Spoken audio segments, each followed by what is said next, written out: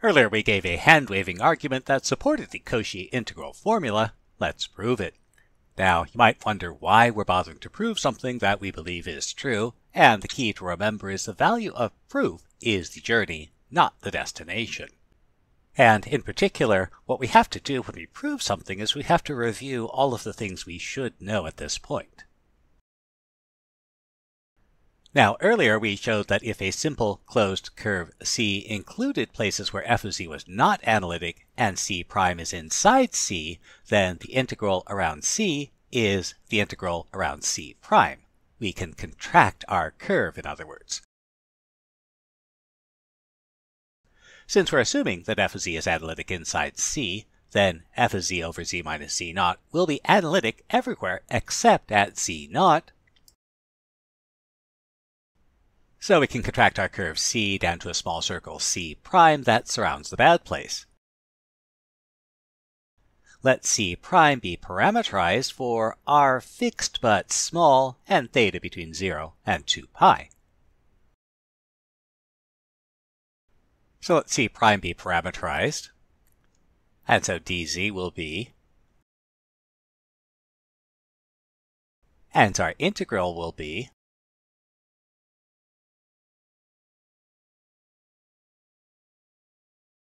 since r and z naught are constants, then f of z naught plus r e to the I theta is just a function of theta.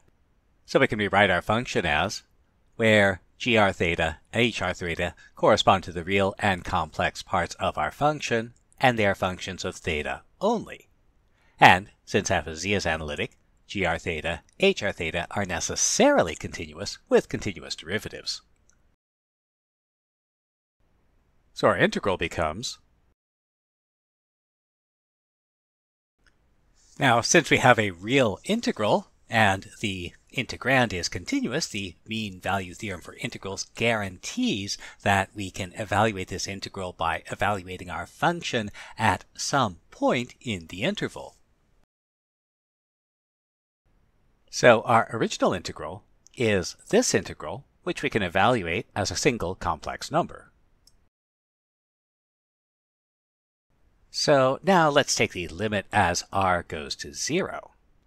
Remember, r is the radius of the circle around our bad point. While the specific values of theta prime and theta double prime will change, as r goes to 0, gr theta goes to the real part of f of z naught, while hr theta goes to the imaginary part of f of z naught.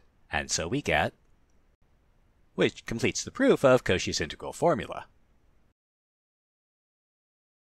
Cauchy's integral formula is a remarkable result whose importance cannot be overstated because it says the value of an analytic function at any point inside a region is completely determined by the values along the border.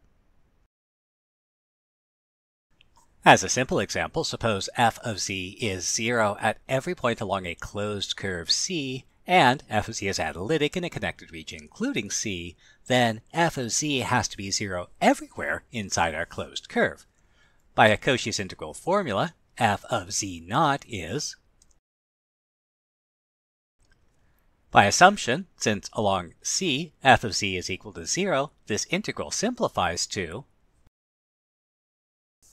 now everybody who studies mathematics should know a couple of jokes, and one of them is, how many mathematicians does it take to screw on a light bulb? 1. She gives it to a physicist, reducing it to the previous joke. So in the previous joke, result, the function was 0 at every point along our closed curve. Suppose it's equal to some constant at every point along a closed curve. Then the same result applies. The function is equal to that constant everywhere inside our curve. And we can reduce it to the previous problem by defining a new function. G of z is f of z minus a. Then g of z is 0 everywhere along our curve. And by the previous result, everywhere inside C, we have g of z equal to 0. And so f of z is equal to a.